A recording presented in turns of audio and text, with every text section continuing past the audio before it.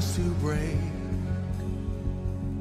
and at the touch of your anointing, there's no curse that can stay.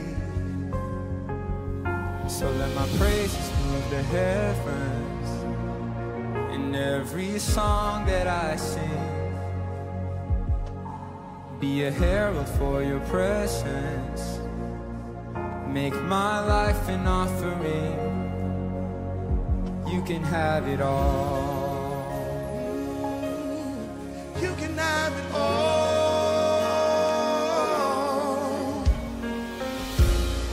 I consecrate, fill up this space. I wanna be overflowing. Consume me with fire, with what you desire. I wanna be overflowing. I wanna be overflowing. I wanna be overflowing.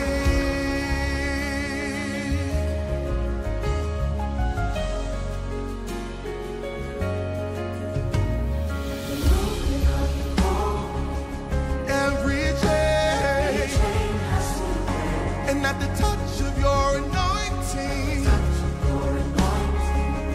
there's no curse. So let my praises move the heavens, and every song that I sing.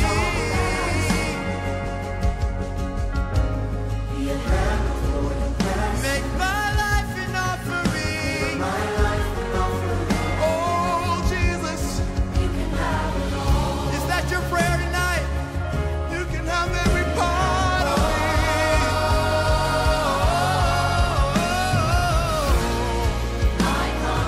Fill up this space. Consume me with fire.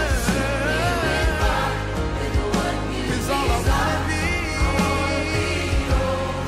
I consecrate. Come fill up this space, oh God. Consume me with love, with what you desire, Lord. I wanna be. Come fill me up, Jesus.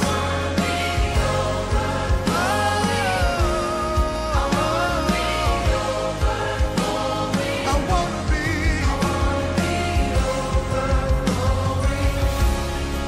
If that's your heart's desire, could you just cry out to Jesus right now and ask him to fill you up?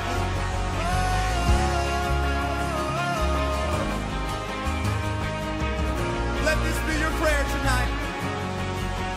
Like a cup that runneth over, let your glory fill me up. Like a cup that runneth over, let your glory fill me up.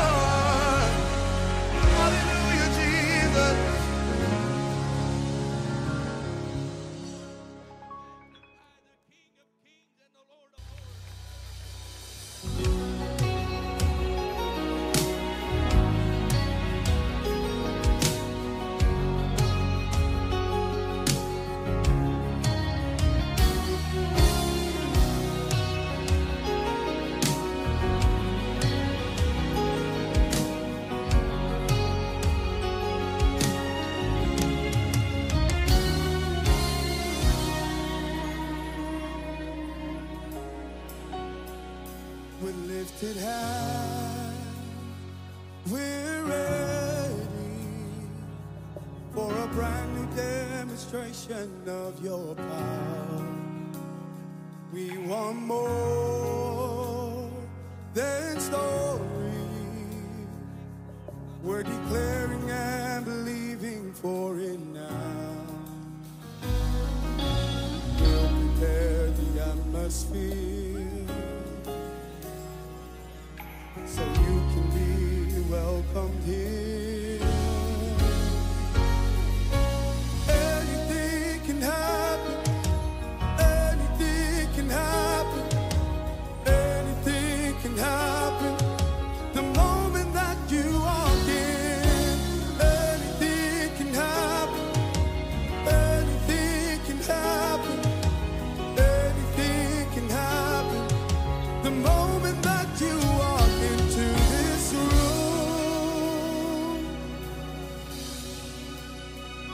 With lifted hands, we're ready for a brand new demonstration of your power. We want more than stories. We're declaring and believing for it now. We'll prepare the atmosphere so you can be welcomed here. We'll pursue you without fear. Up tonight, let's clap our hands as they usher in the presence of our Almighty God.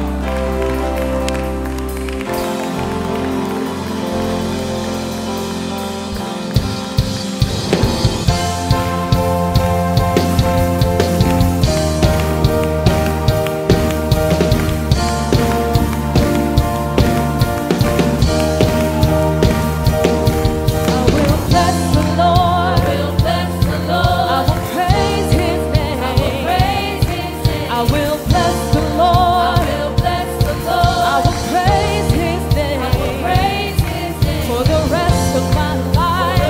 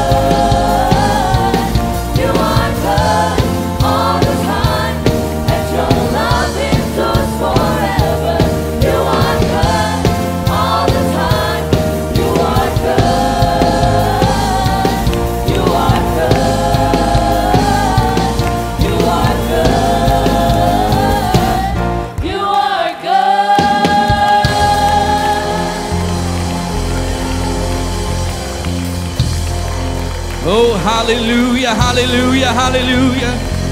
He is good. There is nobody just like my God. Hallelujah.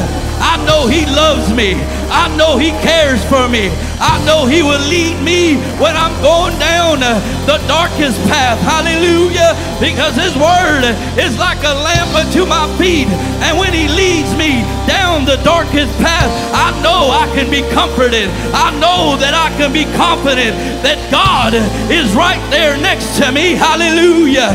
I'm not going to be afraid of no devil. I'm not going to be afraid of his enemies. Hallelujah. Because I serve a great God. And when I call on the name of Jesus, there's just something good that happens. Hallelujah. Hallelujah.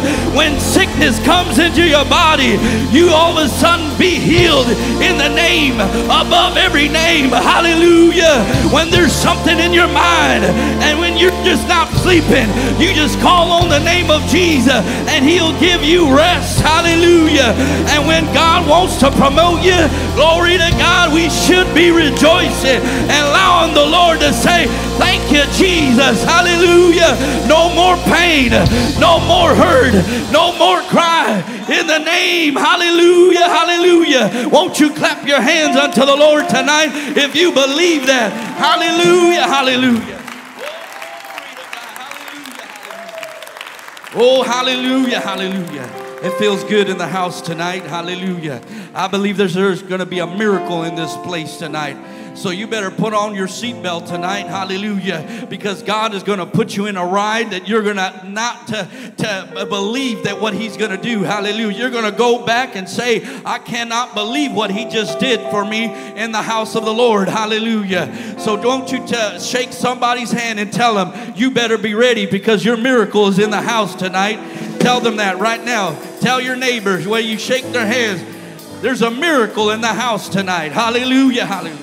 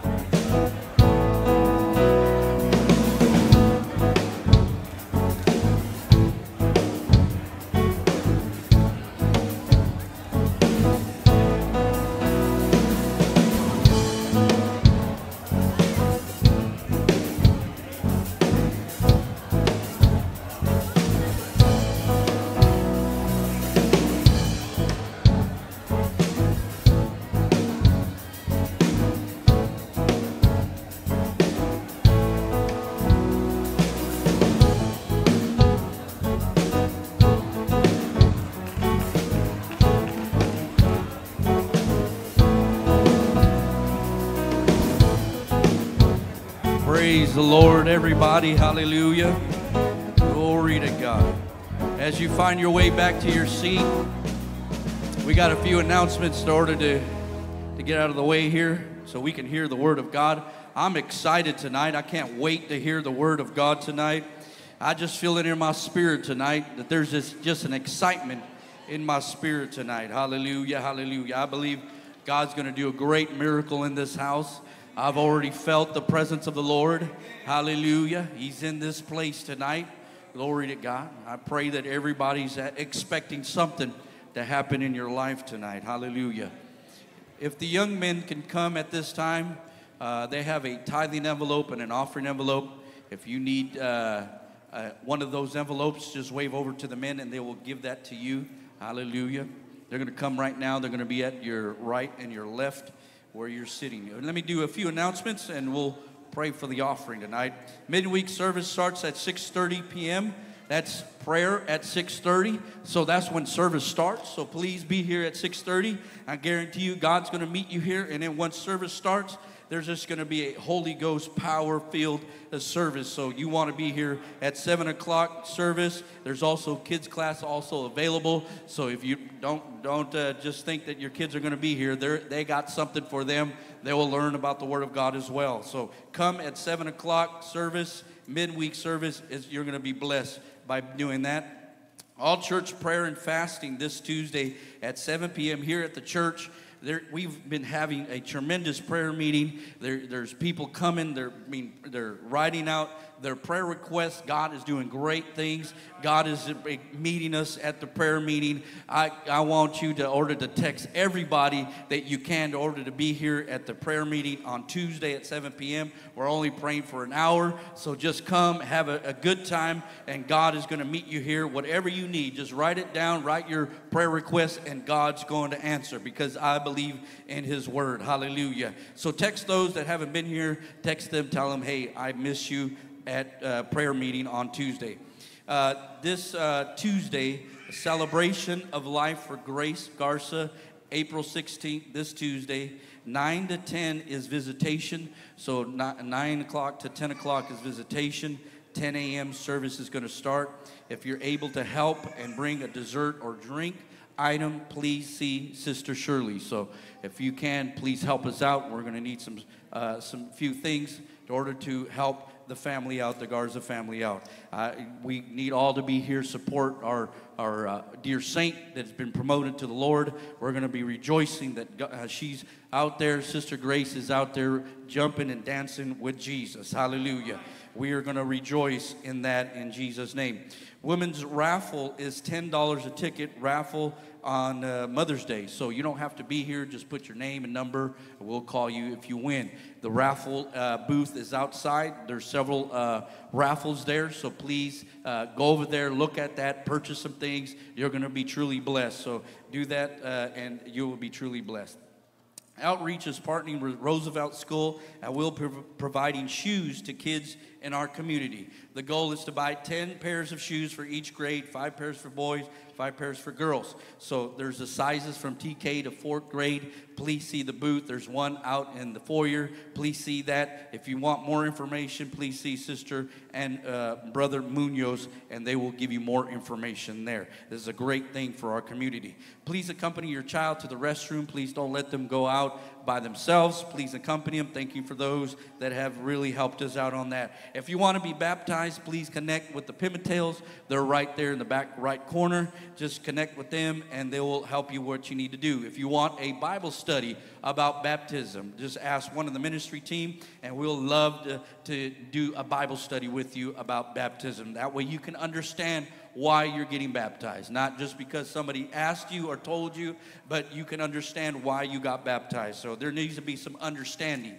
You need to get some information so that way you don't come up confused of why you're getting baptized. We want to baptize you in the name of Jesus with full confidence that you know what is happening. Hallelujah. And if you want to make this your home, we have a QR code out in the foyer and here in the screens right here. Just take a picture of that, fill it out. We'll love to contact you. That way you can be part of the family. Hallelujah. That is it for us right there on the announcements. Who's ready for some offering tonight? Hallelujah. Glory to God. Brother Gutierrez.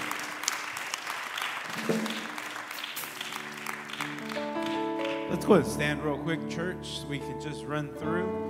I want to remind you, be faithful in your tithing, your offering. The young men would come down. These people on both sides, you just raise your hand for tithing and offering envelopes. Remember, you can give via Venmo. You can do cash money, whatever it is that you desire, whatever is convenient for you. I want to remind you, be faithful. In the season that we're in, we are in a growing phase. We are in a beautiful phase in which this church is starting to grow. And let's let the momentum continue. Let God lead you. Let God bless you in mighty ways. And let's be a church that benefits more than just us four and no more. Let's benefit the community. Let's be community-based minded. And a lot of things that we do are community-based. Is based off of your donations, based off of your giving, and also of your time. So I want to remind you, being a good steward does not mean just giving a check and avoiding the rest. You also got to be a person that donates of your time. And all these things that we see, the shoes, the baskets of the raffles, all this stuff benefits our community. So I remind you, be faithful. It only takes a little bit of your time, a little bit of your money, but you will see the benefits in your life. I guarantee you. So let's go ahead and bow our heads real quick. We'll pray for the offering. Dear Heavenly Father, I thank you again once, Lord, that we can come into your presence. I thank you for your mighty hand that has helped your people, the favor of the Lord that is upon this church today. God, I pray that your blessing would be upon them and their families. I pray, God, healing virtue to flow through every person that is sick in body tonight, whether they be online or in this house today. I pray, Lord God, that you would release angels, Lord God, into their homes, bring peace, safety, and security into their homes and marriages today. In the mighty name of Jesus, we pray. We give you glory and honor today. In Jesus' name, amen. The ushers, you may serve God's people at this time.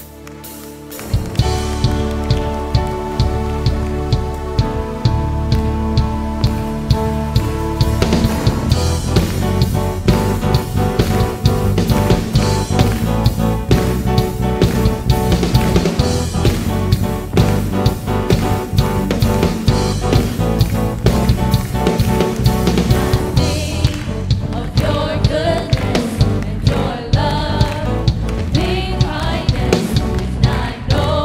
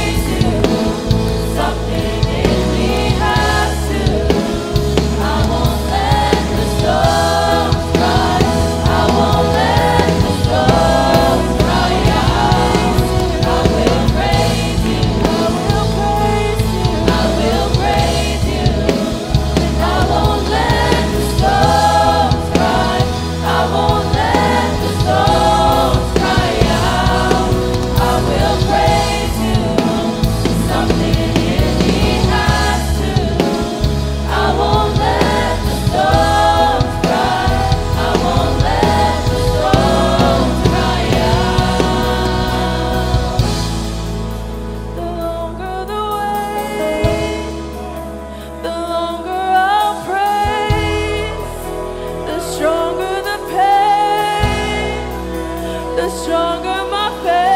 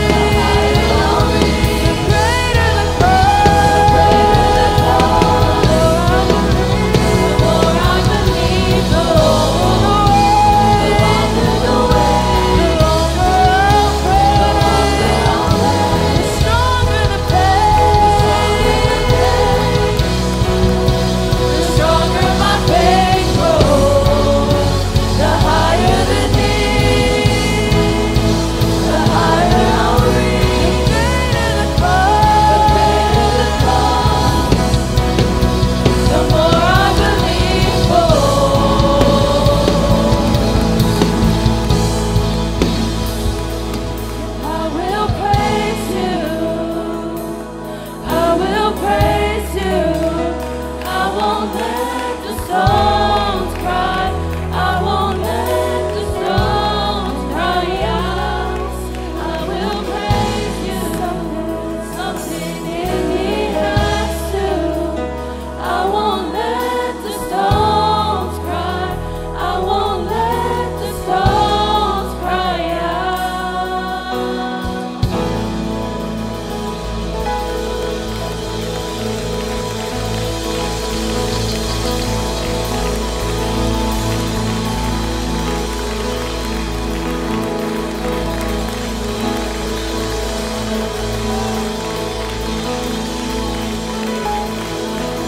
Every hand lifted in this place right now. Every hand lifted in this place today. There's a sweet spirit of God in this place tonight. You've walked into the right place tonight. Get ready for what God is about to do today. There's a sweet spirit in the house today.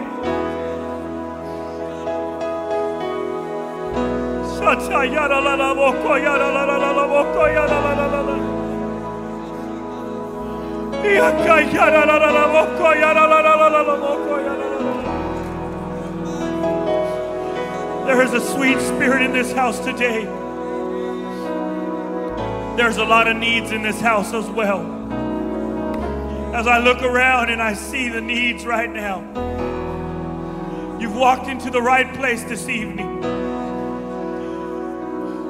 What a great job the worship and praise team did today. This doesn't happen from one minute to the next.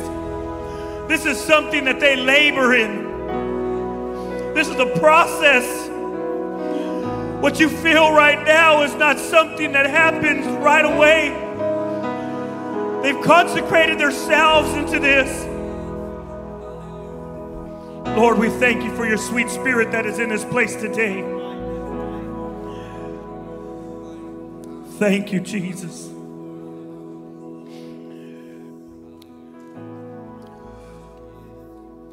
I want to give honor to Pastor and Sister Diaz, Elder Diaz and Sister Mary, Brother Antonio and Sister Lisa. You see, it's so hard for us to remember those that come before us. But I never want to forget those that came before us, because those elders have stood in the gap for us that we have a place to come today. I always tell Sister Mary, Elder's wife, if it wasn't for that little lady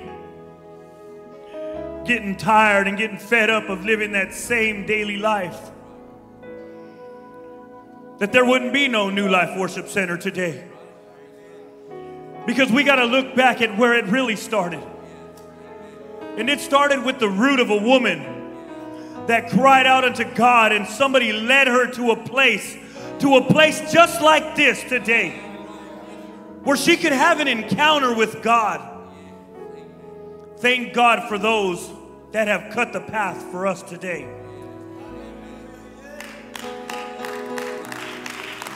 Thank you, Sister Mary.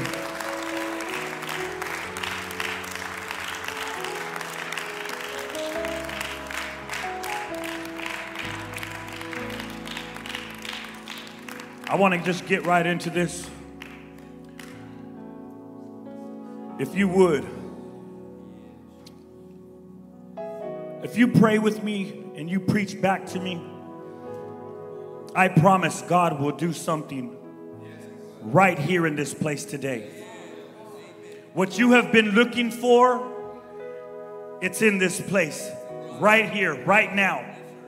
Lord, I ask you, God, to send your helper, Lord. I ask you, God, to anoint my head, God. Anoint my lips, Lord Jesus, God. I ask you, God, to do what you have came to do, God. I stand in the place, God, of a servant today, Lord Jesus, God. And I pray, God, that the spirit of the word would come from my mouth, God, and that it would fall on good ground in this place today. Because, God, we are nothing without you, God. And, Lord, I pray, God, that the people will receive, God, the picture of the revelation that you have given me, God. I pray that they see not my heart, God, but your heart in this place today. In the name of Jesus, I pray. If you would direct yourselves to the book of Acts, in the book of chapter 9, Acts chapter 9. And I pray that I can help convey a message to you guys.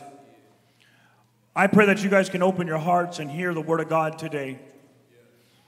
And I pray that you guys would be sensitive today. I don't want you to, I want to say this right now. I don't want you to wait to be invited to this altar. I don't want you to wait for your miracle. I don't want you to wait for your deliverance. I don't want you to wait any longer. When you feel the word of God press in your heart and your spirit, you get out of your pew and you walk up here. Because this is the place that God changes lives. This is the place where he will deliver you. This is the place where he will change your life and turn it around like never before. So don't wait any longer in this place today. And the Bible reads this.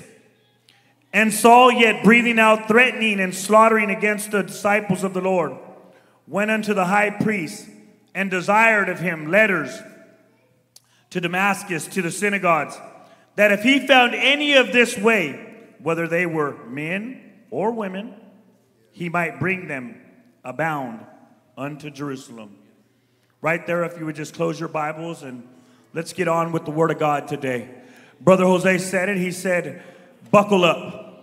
So as you close your Bibles, why don't you go ahead and have a seat right now, because the word of God is about to press against our spirit like never before. You see, the Bible says that Saul, breathing out, threatening and slaughtering against the disciples of the Lord, and went out unto his high priest and desired of him letters to Damascus, to the synagogues, that if he found any of this way, whether they were men or women, he might bring them abound unto Jerusalem. Now let me paint a picture for you guys.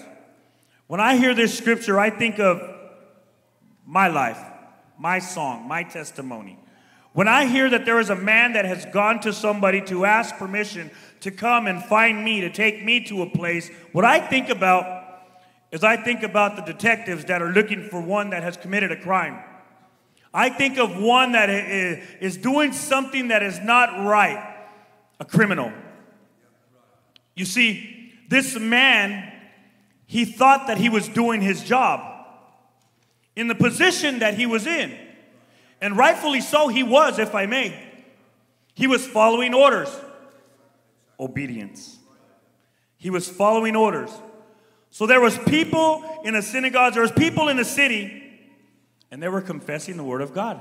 They were believing in Jesus. They were believing in the things that Jesus was doing. And before you know it, people began to look around and people began to wonder. And they said, man, these guys look nice over here. What do they got going on? They wanted what they had. They were starting to get a piece of what they were hearing. It was starting to, the root, it was starting to manifest in their heart. The word of God. But you see, people become, how can I say, fearful, afraid of things that they cannot control or things that they cannot do.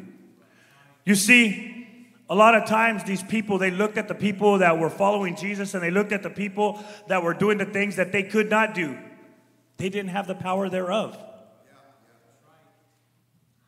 And a lot of people have walked into this place and feel like they have not the power thereof. But I want to tell you something right now. That you have all the power and authority that God has given you in the very beginning. Because he gives you dominion over all things that creepeth and crawleth on this earth. So you have to step into that place and understand who you are. You see, I think of the detectives that go and they go to the DA, the district attorney, and they ask and they say, hey, I got these charges for this man and I'm asking your permission. Please, elder, can I go kick his door down? I want to get him and take him to jail. I want to get him and take him away. He's doing things that we don't agree with.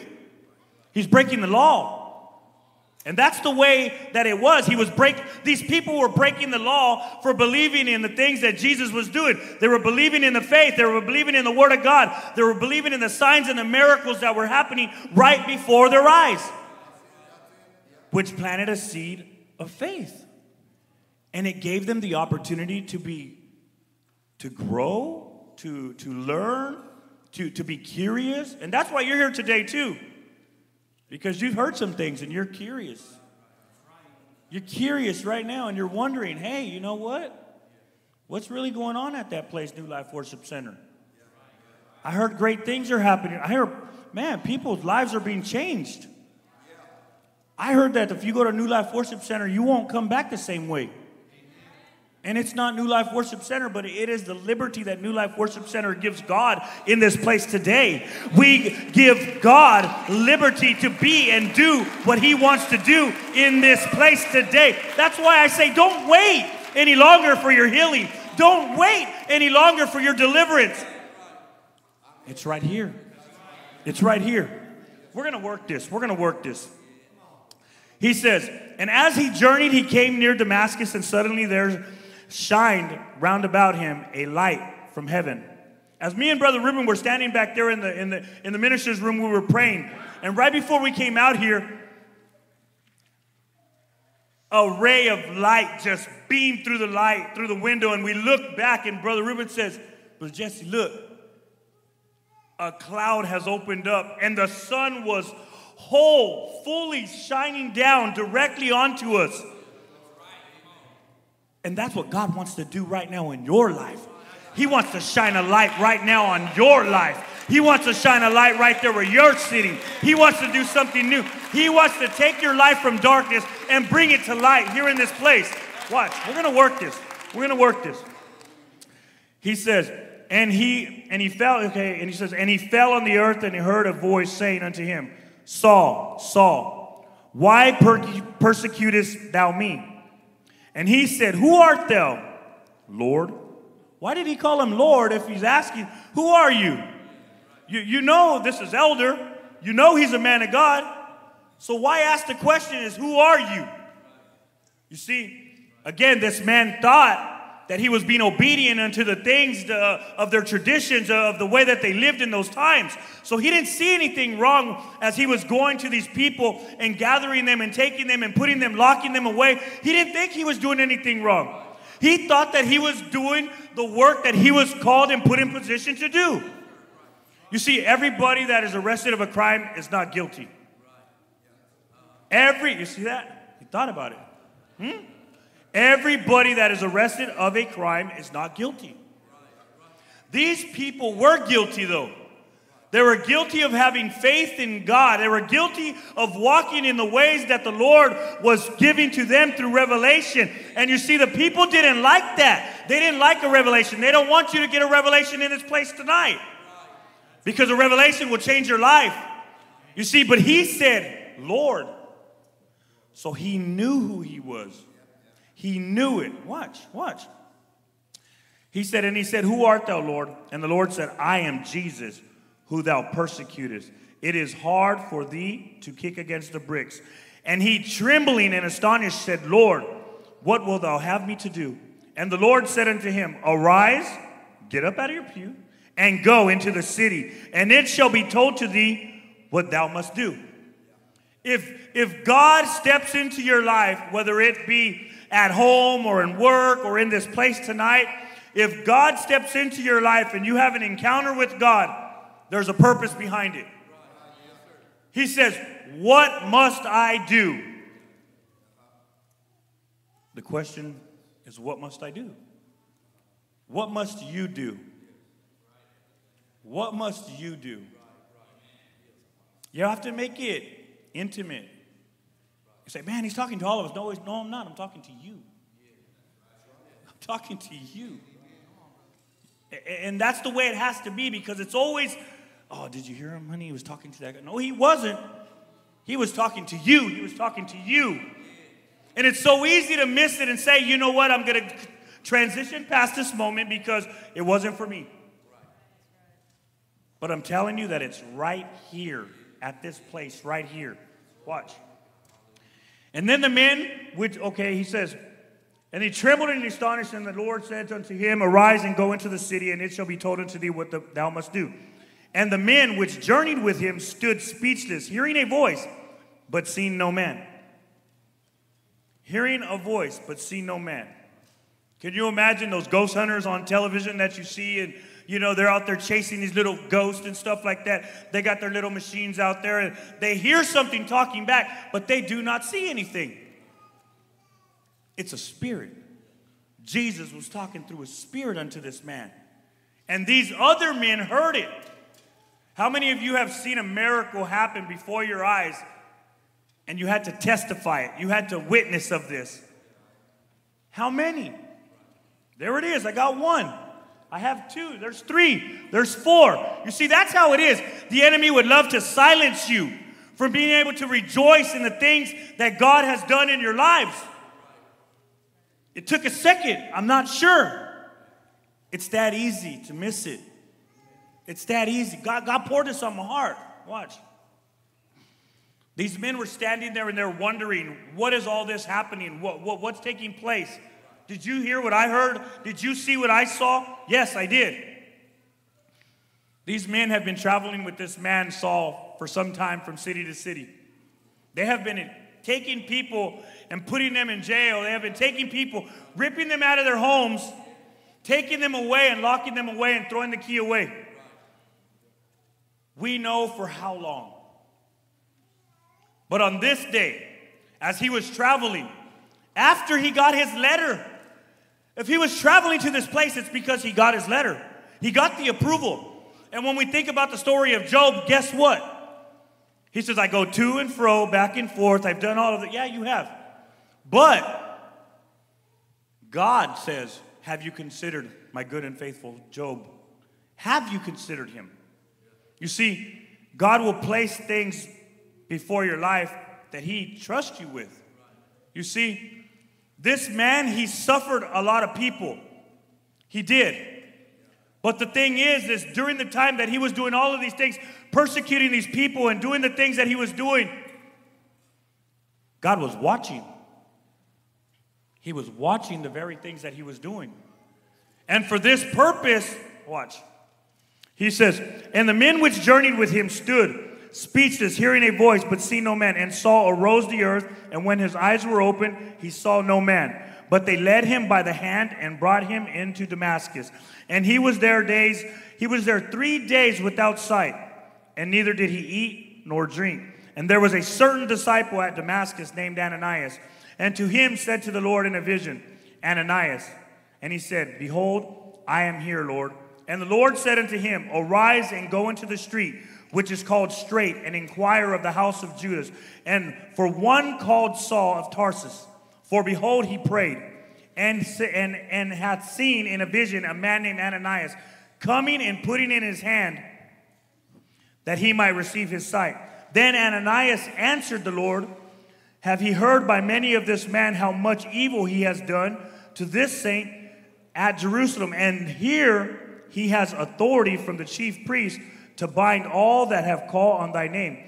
But the Lord said unto him, go thy way, for he is chosen vessel unto me, to bear my name, the Gentiles and the kings of the children of Israel. For I will show him, here it is, how great things he must suffer for my name's sake.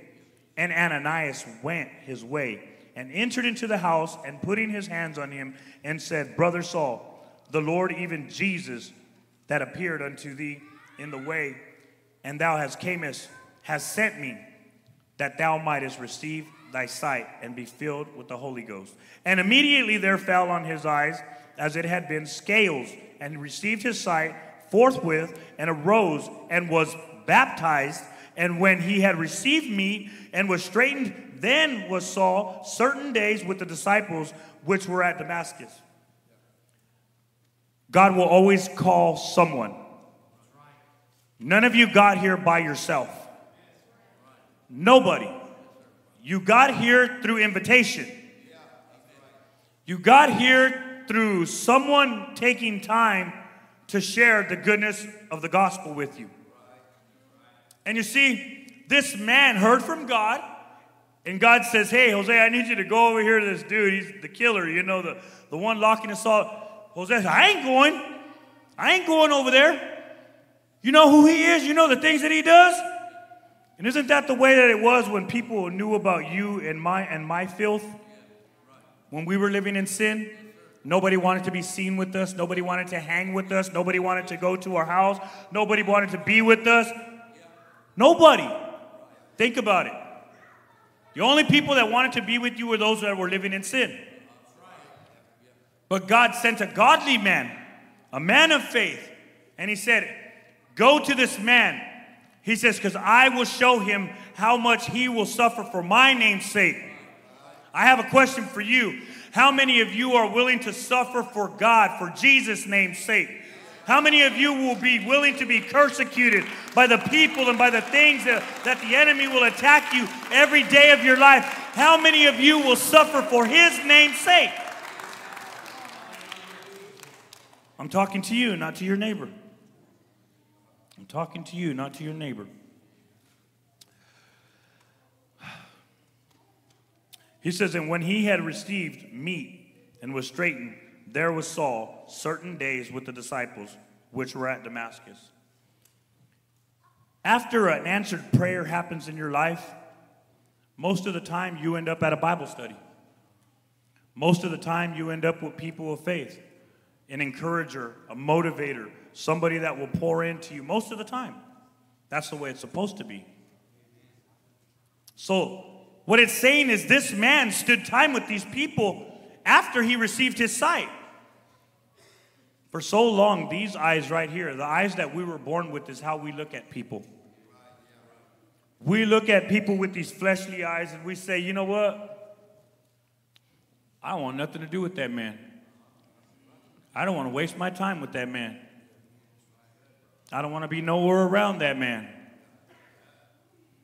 But the reason that we say these kind of things is because we're looking at these things through our fleshly eyes.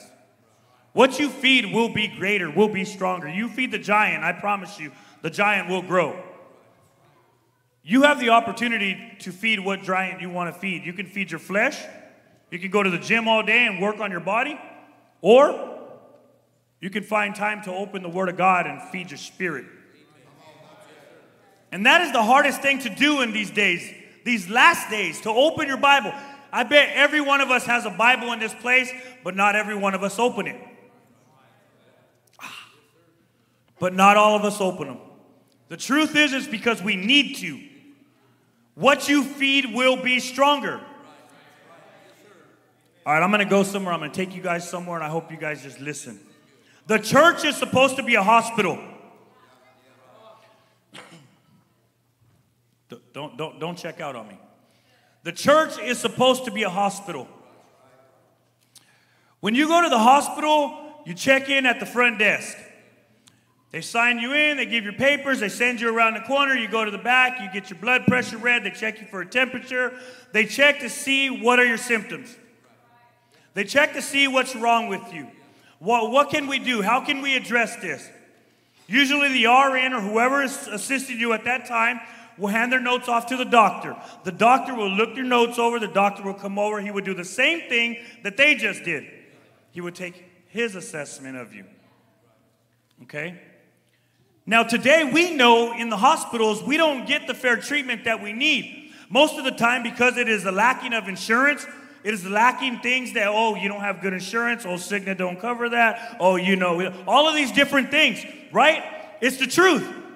So because of that, you get backburned. They sit you back for 3-4 hours. Before you know it, you've been sitting in the hospital for 8 hours for them to give you an ibuprofen and send you home with a Motrin and say, pick this up at the pharmacy. You walk in there more tired and more worse than you ever felt before going into that place. The only thing you got was rest because nobody helped you. Watch, you're laughing, but watch. Check this out. If the church is a hospital, when people walk into this hospital with needs, and people walk into this hospital with sicknesses and infirmities, the people that sit on these pews, not just the ministers, but our RNs right now. And each and every one of us should be willing and ready to help and assist, to check the symptoms of those that have walked into this place with a need. And the thing is we praise God. Jesus is great. I'm going to suffer for his name, but I don't care about what you're sick from. We're supposed to check the symptoms of those that walk through this house, that God sends them to us. Because he says, Ananias, go to this man. He has a need. He's blind. I need you to go, show him, give him his sight back so that he can see. Our job is to say, hey, brother, what's going on? My name is Jesse. I was wondering if I can help you in anything. If you need a water, I can get you a water. If you need some, the restrooms are on this side. I can show you where they're at. I'm not going to tell you where they are. I'm going to show you where they are. It's that encouragement. It's that bond that you build with that new person that walks through the doors. That's our job as an RN of the body of Christ. We got to check the blood pressure. We got to check the temperatures. We won't know that unless we ask them. We won't know that unless we ask anything. You see, the thing is we have to understand that God is doing something. God is doing something. God's waiting for an Ananias to go. Ananias. Ananias. Watch this. Watch this. I'm just going to tell you. The word goes on to say that Saul was handed over to a man by the name of Barnabas. And he spent some time. For a long time, I told Brother Ruben, there's a chair up here for you, Brother Ruben. We're saving a chair for you. And I said that because I believe God has a plan for his life. And in time, as time went on, God matured this man and placed him in the place that he needed to be. Okay? Ananias went. He spent time with them. He was obedient. Barnabas spent time with him. He taught him how to pray. He taught him how to talk. He taught him how to dress. You don't do this. You don't, hey, we don't do that. We don't do this. Stay away from there. Please, we don't talk like that. Hey, we don't listen to that music. Barnabas, mentor, teacher. No, watch this. Watch this. But again, nobody wants to be seen with that sinner. Nobody wants to be seen with that man, that drunk, that adulteress. Nobody wants to see with that woman that is out there doing the things that she knows she's not supposed to be doing, laying with this man and laying with that man. Nobody wants to be around her because they know, ooh, have you seen her? You know what she does. The truth, raw, in your face, sin. Nobody wants to live in sin. Not after you have a revelation with God. Barnabas went before the people like you. And when he took Saul over there, these people, they said one thing. Hey, what's he doing here? Hey, why is he here? Hey, you know who he is? The church, the apostles, the disciples, the body of Christ. They saw the man after. This didn't happen over 2 weeks. This man labored. He went to Bible study. He went to prayer. He went to men's fellowship. He went to this outing. He surrounded himself around people of you, people of faith. He even preached the word of God after his eyes were opened. But the church, the hospital, could not receive this man for the conversion that God did in his life. Because we are looking at the things that are happening right before our eyes, and we can't believe it. Because we need God to take Jesse's sight, your sight, the minister's sight, for 3 days. So that we can have a new sight. The sight of Christ. The eyes of Christ. We need to look at people with the eyes of Christ. And God gave Saul and changed his name and made him Paul and took him and changed everything about his life. But I want to ask you this today. And I'm going to leave you with this. Will you continue to look at the patients that God sends to this hospital through the eyes of your flesh? Or will you learn to look at them through the eyes of the body of Christ? Will you change the way that you look at people? Because this church, God's God's kingdom will never grow the way that it needs to grow. The salvations of those that are lost in darkness will never be able to feel liberty in a place like this if we continue to treat people like sinners. I hate the sin, but I love the soul. I hate the sin, but I love the soul.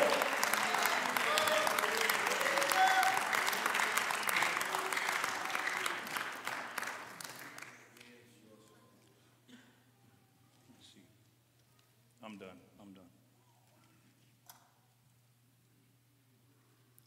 This, I hope, makes sense. Jeremiah chapter 32, verse 17.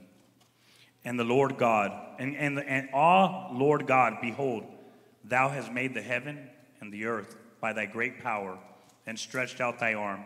There is nothing too hard for thee. Thou showest loving kindness unto thousands, and recompense in the iniquity of the fathers into the bosom, and their children after them. The mighty God of the Lord of hosts is in his name, great in counsel and mighty in works. For thy eyes are open upon all the ways of the sons of men, to give every one according to his ways, according to the fruit of his doing. Every one of us will have a reward. It can be a great reward, or it can be a reward of consequences.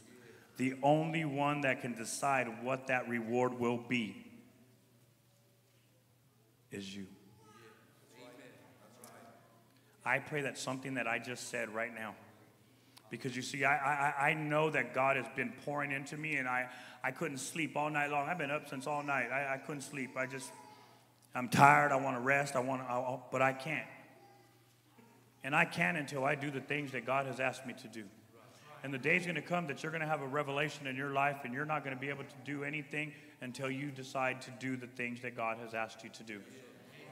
How will you look at the people of God today when they walk into this hospital? I pray Brother Ruben is going to come right now, and he's going to continue, and he's going to pour something into us. I know God put us together for a reason, because we have a story, and that story has been changed right before the people's eyes. And today, our hope is that you can be encouraged in our story, that you may be changed in your own ways, that God can change your heart and change the way that you live and the way that you dress, the way that you talk and the way that you think. And the only way that he can do that is through the Word of God. I love you, church.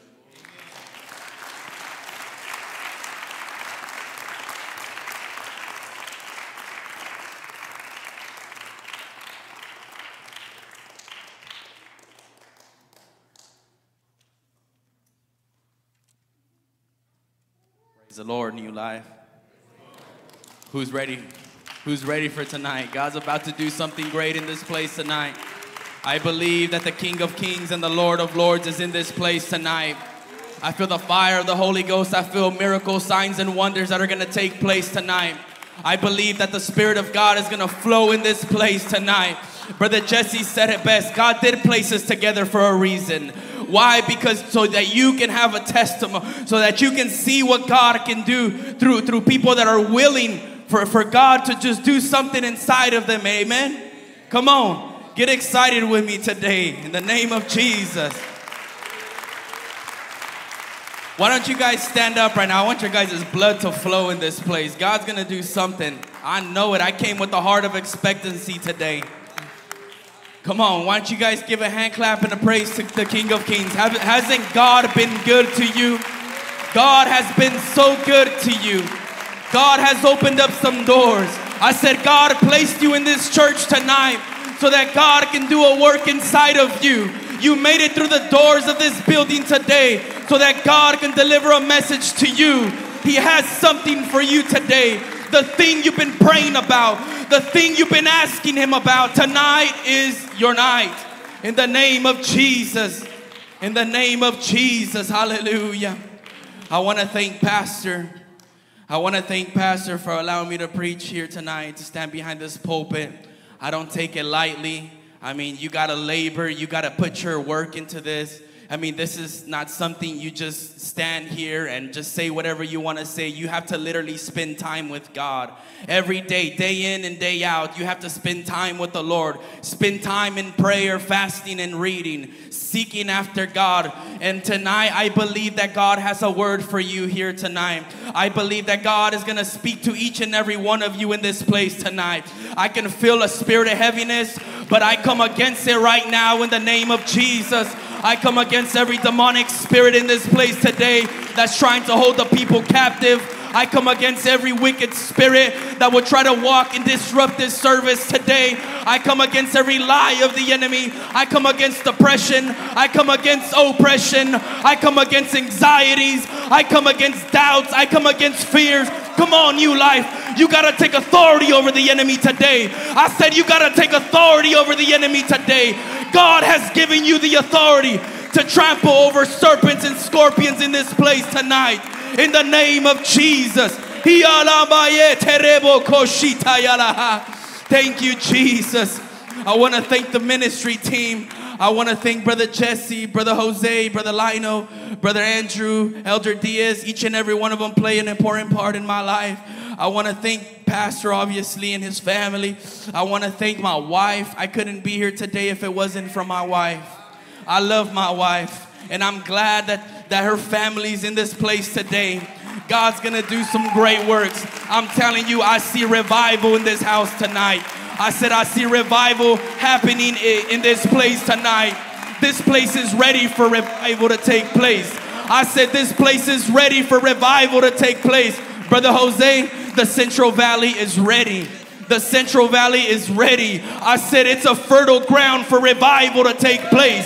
And revival is going to happen in your family. You've been praying, and I'm here to tell you today with the boldness of the Holy Ghost that revival is going to take place in your family.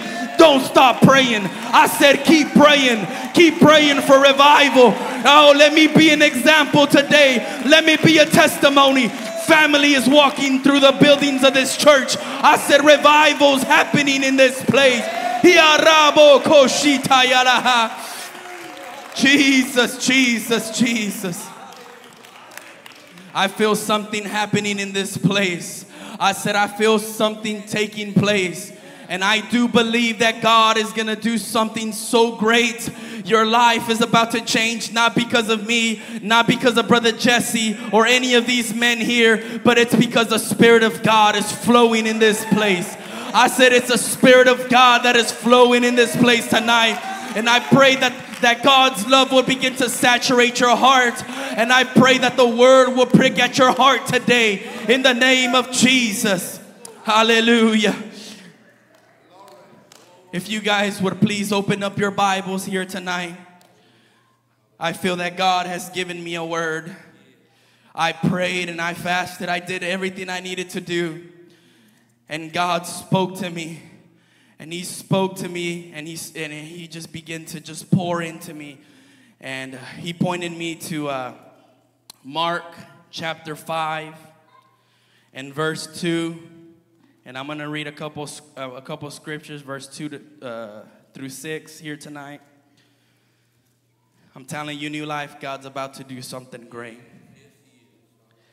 And when he had come out of the boat, immediately there met him out of the tombs a man with an unclean spirit, who had his dwelling among the tombs. And no one could bind him, not even with chains, because he had often been bound with shackles and chains. And the chains had been pulled apart by him, and the shackles broken in pieces. Neither could anyone tame him. And always, night and day, he was in the mountains and in the tombs, crying out and cutting himself with stones.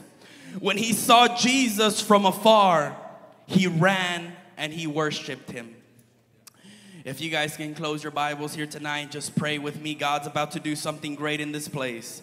God, I pray, God, that today, Lord Jesus, God, that you would anoint me, God, from the top of my head down to the soles of my feet, oh God.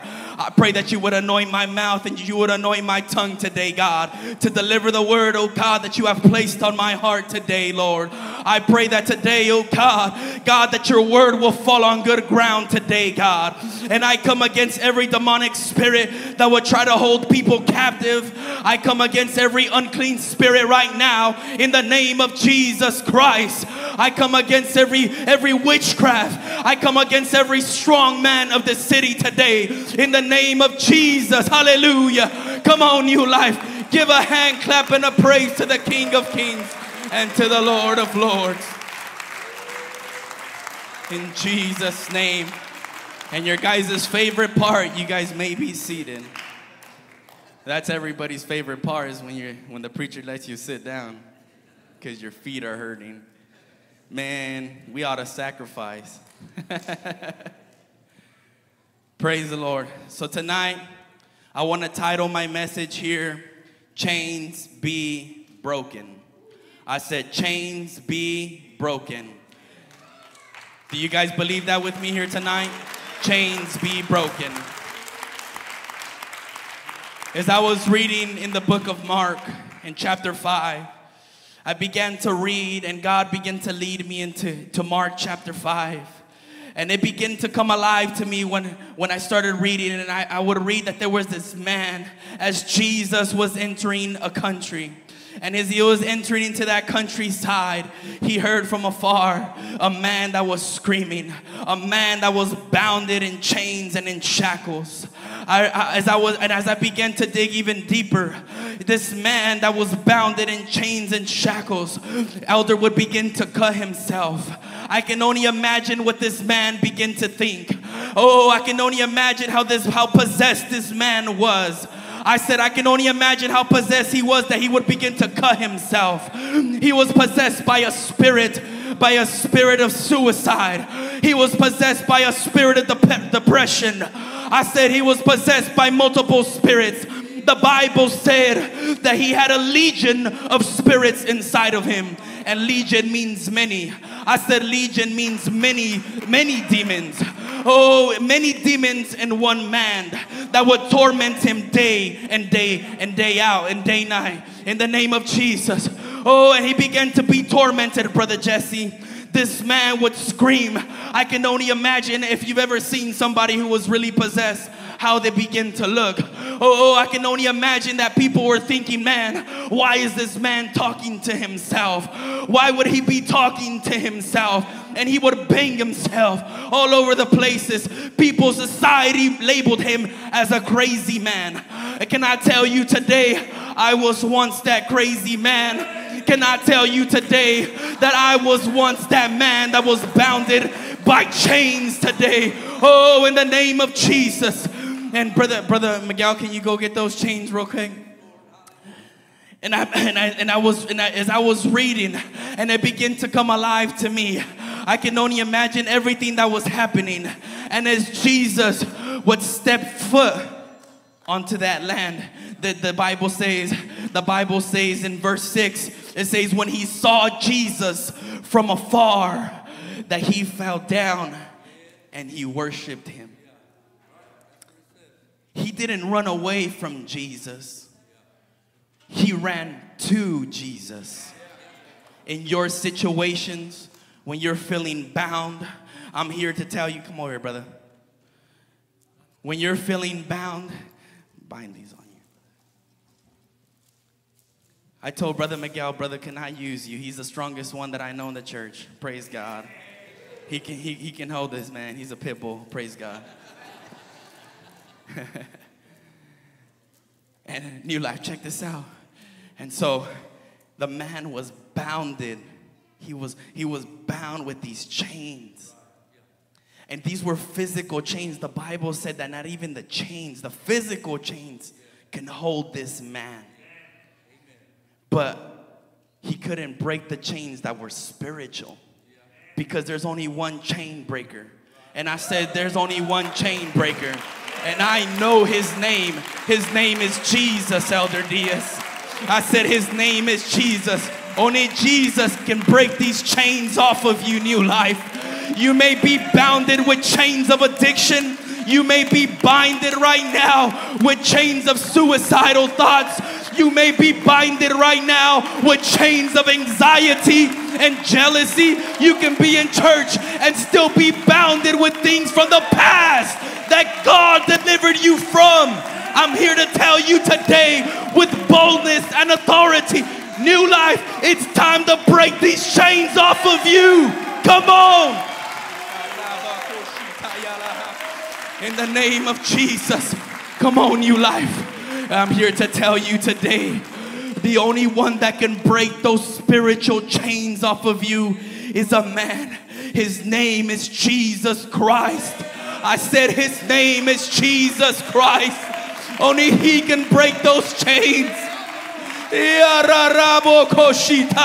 I'm coming to you with the boldness of the Holy Ghost today to tell you tonight, if you've been battling with some things, you may be battling with things in secret, that nobody knows about.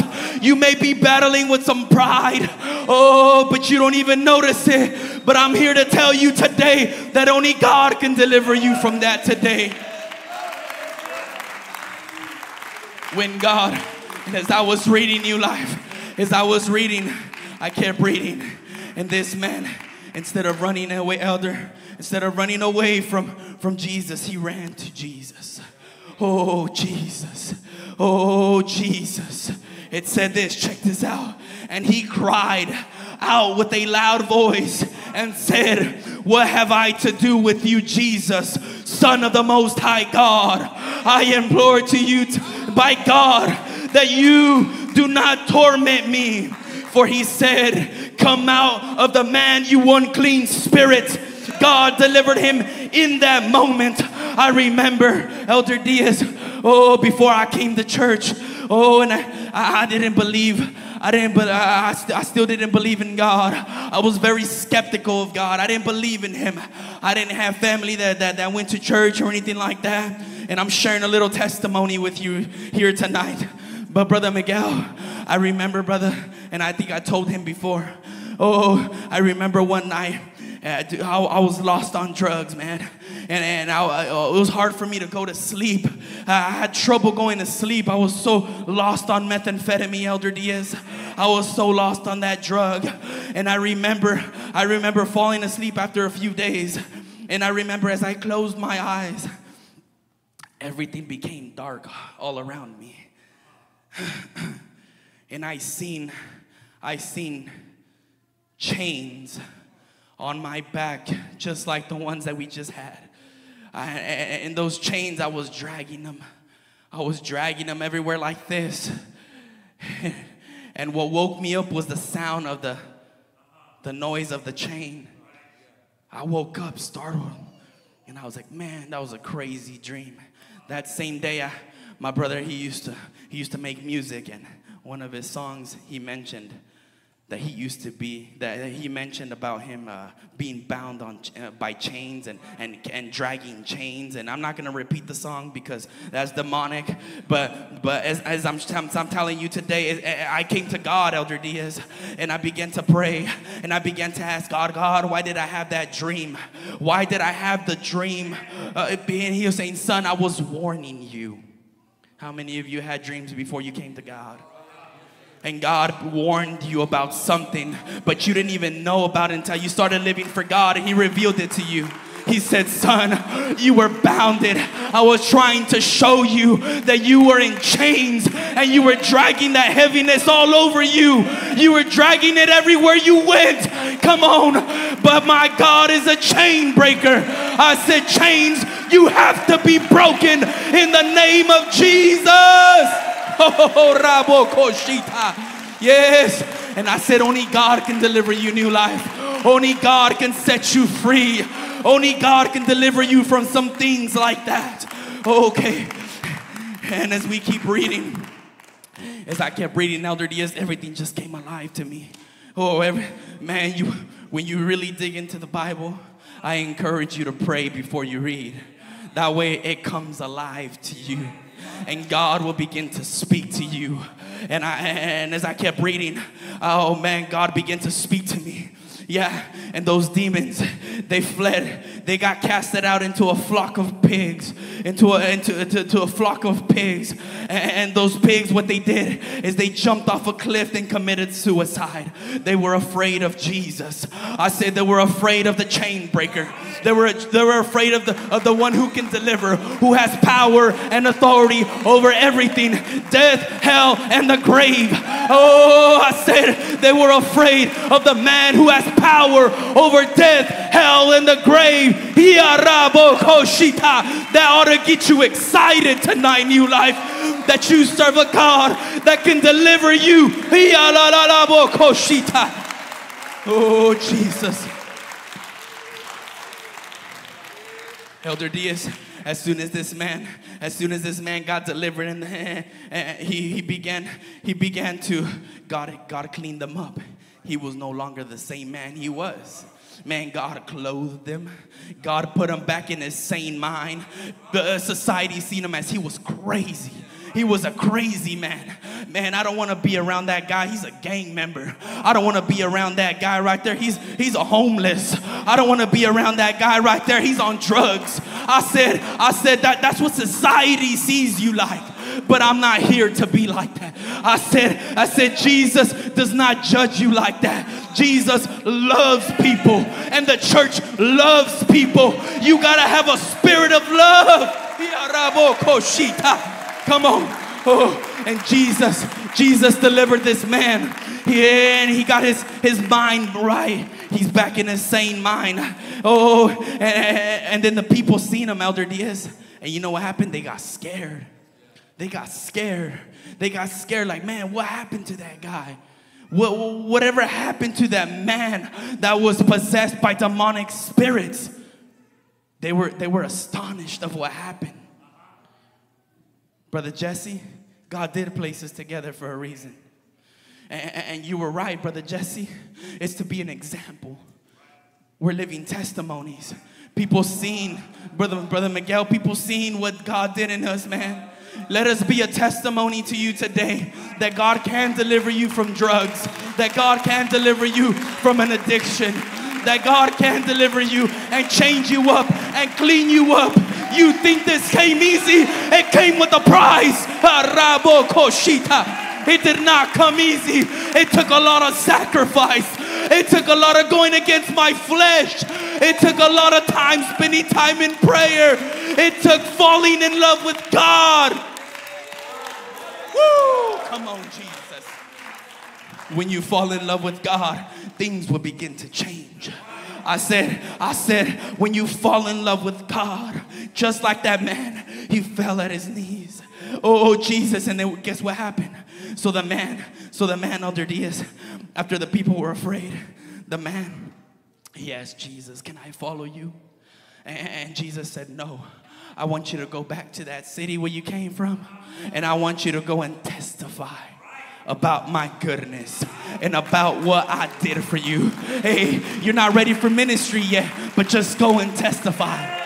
You're not ready to be used right there yet, not just yet. Just go and testify. Come on. And you know what he did?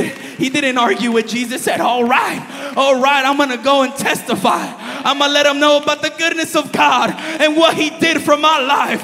Oh, come on, Jesus. Come on, Jesus. Yes, come on, New Life. That's what we got to do. We got to let him know about the goodness of God and what he has done for our life. I'm here to tell you today, New Life, you may be battling with some addictions. You may be battling tonight with something that, man, you probably don't even want anybody to know because you'll be so embarrassed if it gets exposed. You're probably battling with some depression. I'm serious. Those are chains, man. It's a chain that can keep you bounded, Brother Miguel. If you're battling with insecurities, man, I don't look beautiful. Oh, I don't even look good. Can I tell you those are chains? They're keeping you like this where you can't even move. You can't even move because you're just like this, and you'll never ever get close to God if you don't break those chains off of your life. I'm here to tell you in the Holy Ghost tonight, you need to break those chains off of your life, or else you'll never get closer to the King. It's a stumbling block. It's a stumbling block. I'm telling you tonight, because even I experienced this. And I feel like sharing this again. I've shared it once, but I'm going to share it again. Is it okay, Elder Diaz? I'm going to share it. When I came to God, when my first times coming to God, I didn't give up meth right away. I'm not kidding you. It took about 2 years, man. I was still doing meth while I was going to church. I'm being transparent because I'm going to hit something where it hurts right now. And I'm being honest because this is what God can do. This is the power of God. So 2 years, Brother Jose, still addicted to methamphetamine, still going to church. But I never stopped going. I kept going. Even if God didn't deliver me then, I still kept going because I really wanted to be delivered. I wanted to be set free from that drug. God delivered me from everything else, but I was still holding on to that one addiction. I was holding on to that one thing. God started changing me. Oh, God started saying, all right. I started feeling a conviction. I'm not going to listen to that music no more. I'm not going to dress like that anymore. I'm not going to talk like that anymore. I'm not going to be around those kind of people. Obey that conviction. I said obey it because that stuff is going to take you to further places. And another thing, keep going to church. Don't stop going to church. Let it be a part of your life to be in the house of God, because this is the place you're going to hear a message that's going to deliver you, that's going to help you. I'm saying don't miss any service. Keep going. Keep being faithful to the house of God, because this is the place where God begins to move. I said this is the place where you're going to find your deliverance. That one preaching, that one sermon that's going to help you. Look at watch, check this out. This is a testimony. This is a testimony what happened after 2 years. After 2 years of still doing that. Off and on. And I was like, man, God, deliver me. I kept praying, God, when are you going to deliver me? When are you going to set me free? And God rebuked me. He said, I already set you free, but you haven't let it go. Woo! God set me free out there, but I didn't let it go. And I remember going to Spanish church. I confessed what I was doing to a brother. And that brother said, man, come to Spanish church with me. God said, all right, God took me over there to Spanish church. And I went, and Elder Diaz was preaching. And in the middle of the service, I'm not kidding you, in the middle of the service, Elder Diaz looks and he says, there's somebody in this place with an addiction. He didn't know that I was going through that. But God used him. God used him. And instead of running away because I was embarrassed to come to the altar, I ran to Jesus. I ran to the one who can break those chains off of me. I said I ran to the one who can deliver me and set me free. Jesus. I ran and I fell on my knees. I fell on my knees. In the middle of the altar, I fell on my knees. Elder Diaz laid hands on me. And I don't know who else was around, but they laid hands on me. I raised up my hands and I began to weep. And I said, God, I'm leaving this in the altar right here. And I'm not going to pick it back up anymore. I said, I'm not going back to that anymore because that destroyed my life. But God, I trust you that you're going to take those addictions away.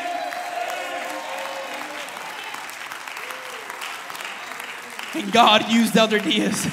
He said, hermano Ruben, he said, God already delivered you. Don't come back to that. You left it here in the altar, don't go back. And I said, man, that was God speaking. I thank God for Elder Diaz. I thank him for being a man of God in my life. I thank him for being so sensitive and always directing me, always guiding me and helping me when I'm lost and confused. Thank God. That's why when somebody tells you something, they're not doing it to hurt you. They're doing it to help you. Even the men behind this pulpit, if you begin to get offended, I'm going to say the way I told brother Andrew, if the shoe fits, wear it, man. That's old school right there. The shoe fits, wear it, praise God. But it works. Dude, take it into correction. Take it and apply it into your life. Don't get mad. They're helping you. They're helping you. Don't run away from it. Run towards it. Praise God. Praise God. And I got a couple minutes, so I'm going to end this here tonight. If the musicians will come up.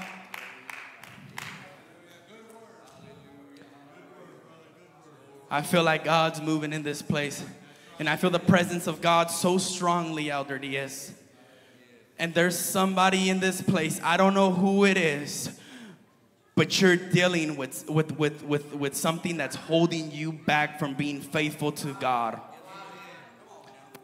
I can feel it in the Holy Ghost tonight. You may be dealing with some pride. You may be dealing with jealousy. You may be dealing with some anxieties. And then to those of you that are visiting, maybe you're dealing with an addiction. Maybe you're dealing with man, dude, I want to go to church because I want to get my life right. I want to start fresh. I want to go to church and I want to live for God. Man, that's great and all, but it's time to let everything go. Well, I don't know how to do it, Brother Ruben. Chains be broken. That's how you're going to do it. You're going to speak it.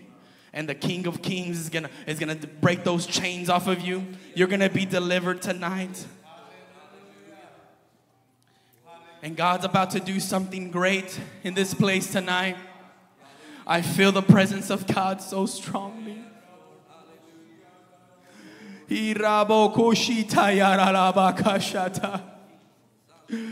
Oh, Jesus. Jesus. This week, New Life, this past week as I was preparing, and I'm going to end it here with this testimony, and then this altar is going to be open, and somebody's going to be delivered. Somebody's going to let go of what you've been dealing with. You're going to leave it in this altar. You're going to leave it here, and you're not going to turn back to it anymore. Once it's here, don't go back to it anymore. God's going to do something great. This week as I was preparing, God sent somebody. Send somebody that needs help, God. God, use me as a vessel, God, to reach somebody. This young man at my work, he calls me. And I'm in a whole different town, and he's in a whole different town. And I can just hear the crackling in his voice, Brother Jesse. He began to say, Brother Ruben, he's, are you alone? I said, yeah, man, I'm by myself. I was like, are you okay? He said, I need help. And he began to cry over the phone. He said, I need help. I said, bro, I'm here. Talk to me, bro. He was like, man. He's all, Brother Ruben, I just want to kill myself right now. I just want to end my life. People don't need me. I said, bro, don't listen to the lies of the enemy. I said, you're special in the eyes of God, bro. That's why God placed it in your heart to call me to remind you that he still loves you and he cares about you. He said, Brother Ruben, I'm going through a divorce. And I just want to end my life. He's all having A for weeks. I'm falling into depression. I'm battling with so many thoughts. I tried to kill myself yesterday. I tried to hang myself. And as I was trying to hold my posture and keep a character, I just wanted to cry with him over the phone. I said, devil, get your hands off of him right now. By the authority of the word of God and by the power of the name of Jesus, I come against the spirit of suicide. I come against that depression in the name of Jesus. I began to pray, Elder Diaz. And I said, man, where are you? He said, Brother Ruben, can you pray for me? I said, absolutely. And then he shows up. And we went where nobody can see us. I said, I ain't letting the devil distract this young man. I took him into the shop where nobody could see us. I said, you ready, bro? God's about to deliver you right now.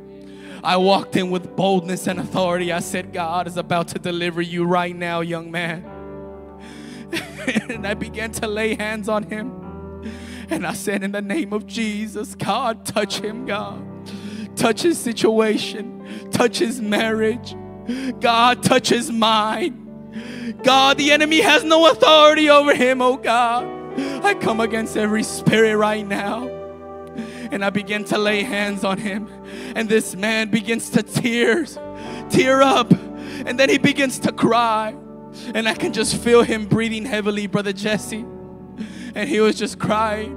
And then he began to hug me. And he said, I don't know you like that, bro, but I love you.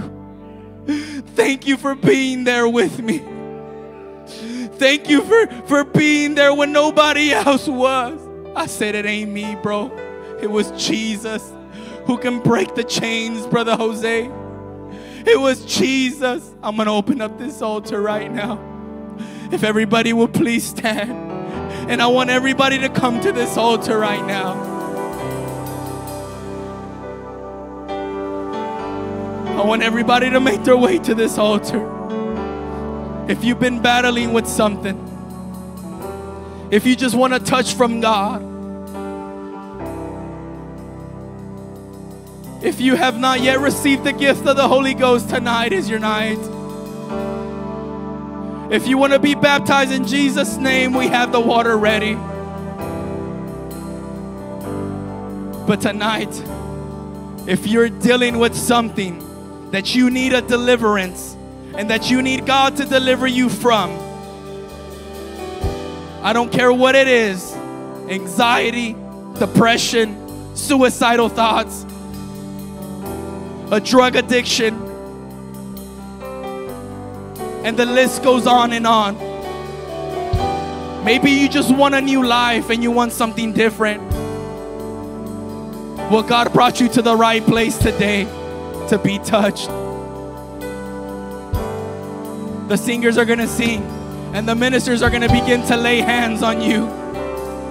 And tonight, God is going to do something so great and so mightily that your life is going to change. I want everybody to come to the front. Everybody. I'm trying to create an atmosphere where God's going to move. I'm trying to create an atmosphere where God's going to begin to do some deliverance.